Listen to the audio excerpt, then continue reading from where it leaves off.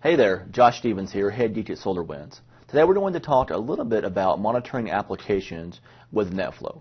Now, as you know, when you're thinking about how traffic flow technologies work, basically what NetFlow does is it runs on your routers and switches and keeps track of the traffic flowing from place to place. Now, traditionally this is on layer 3 devices or traffic traversing layer 3 hops, but some newer devices, some of the new Cisco switches for instance, will also do it on layer 2 devices. And so when you're thinking about NetFlow, it's important to understand the types of data it can tell you. Now, NetFlow can tell you the source and destination IP addresses, source and destination port numbers, the protocol types, the types of service, and things like that. However, what most people want to do with NetFlow is they actually want to monitor applications. And when you think about an application, it's more than just a port number or an IP address and a protocol. So when you think about applications like web traffic, you really need to know a combination of the destination IP address and a port or a port range to be able to assign that.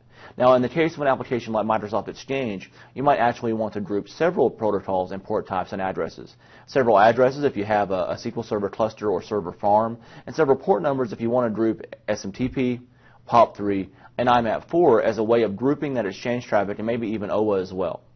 So one of the things that the new Orion NetFlow Traffic Analyzer does is it makes it very easy to monitor your traffic using NetFlow, even when it's a complex application hosted across multiple port ranges or multiple IP addresses.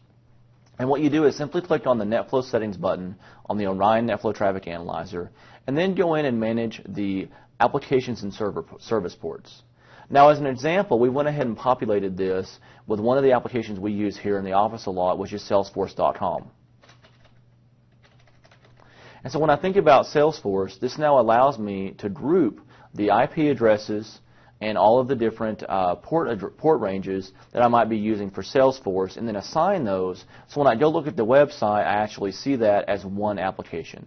This might also apply when you're looking at address ranges for content delivery networks like YouTube or Amazon, or even for Facebook, and any of the websites that run across common port numbers. Also, if you have custom written applications that may use a common port number for different applications depending upon the host, it's an easy way to assign that and to make it very easy again within the Orion NetFlow Traffic Analyzer to see the full details of the application, not just by port number, but by actual application name.